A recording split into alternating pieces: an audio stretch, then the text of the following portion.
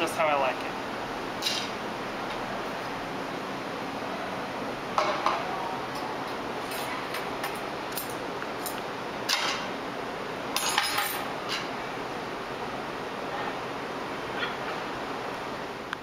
Good morning.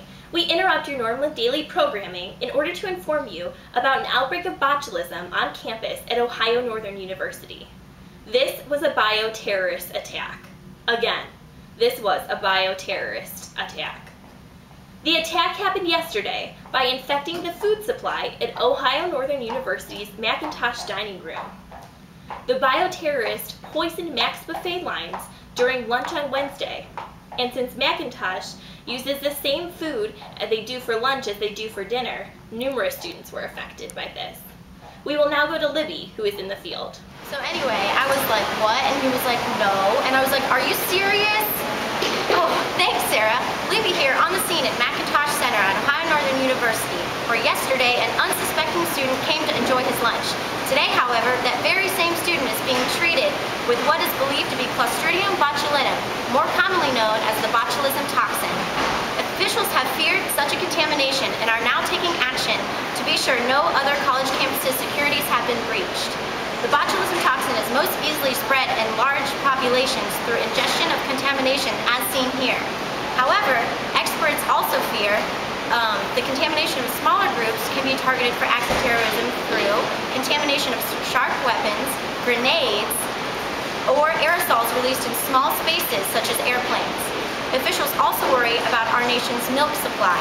In the Clostridium botulism endospores, they are not killed in the pasteurization process, making them an easy target for terrorist attacks. Back to you, Sarah. Thanks, Libby. The patient was subjected to a series of diagnostic procedures, such as a brain scan and spinal fluid examination. The most direct and useful method of diagnosis is performed by injecting the patient's stool or serum into a mouse and watching it for signs of the botulism toxin. Results of the Macintosh victim's test were positive for the botulism toxin.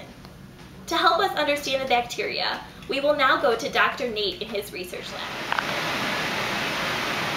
Oh, hello there. Clostridium botulinum is a rod-shaped, gram-positive bacillus bacteria capable of producing a neurotoxin. They are also able to form endospores, which helps it to withstand harsh environmental conditions. Therefore, typically, humans are affected by environmental botulism, such as improperly canned foods. However, since the bacteria does not need to necessarily be in the sample, the toxin can also be put into bombs for bioterrorist attacks. The entry of the toxin is normally attributed to ingestion of food or inhalation by aerosol means. The toxin enters through the mucosa into the bloodstream, where it is then distributed through the body. It attaches to the peripheral cholinergic nerve endings, where it prevents acetylcholine from being released into the synapse. Thus, it stops muscles from being able to be contracted. But no worries, this cannot be transferred from person to person. Thank you, Dr. Nate, for your professional opinion. Let us now check on the patient. Immediately upon diagnosis, the patient was treated with antitoxins. Also, he will be kept here in the hospital and put on a mechanical ventilator and started on a parenteral nutrition regimen. We're here in the hospital with the patient who has agreed to give us a statement. How are you feeling?